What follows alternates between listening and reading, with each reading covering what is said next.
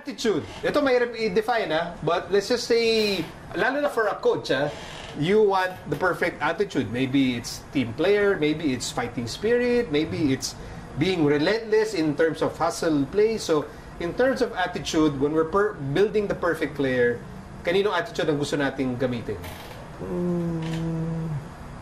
Gabe Norwood pa rin. Norwood? Norwood. Okay. Abu?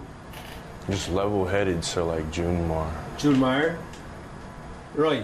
Ako din, Junmar. Kasi sobrang discipline niya sa offense. Alam mo yun, sobrang pasensya niya lagi.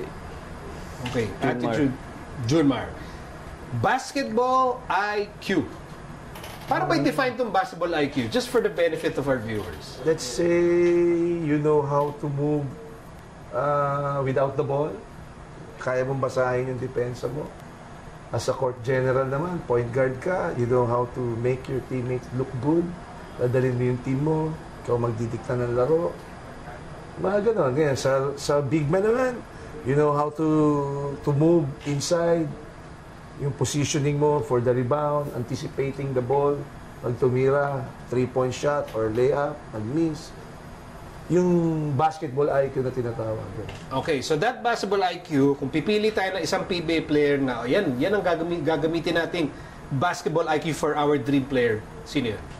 Alex Cabagnot. Cabagnot. Abu?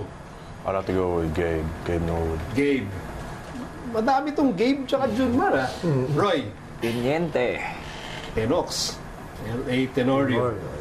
Not an accident that these are, well, two point guards, two of the best point guards in the PBA, in Alex Cabagnot and Elitor, and then you have Gabe na yung basketball IQ naman niya, very applicable to his defense.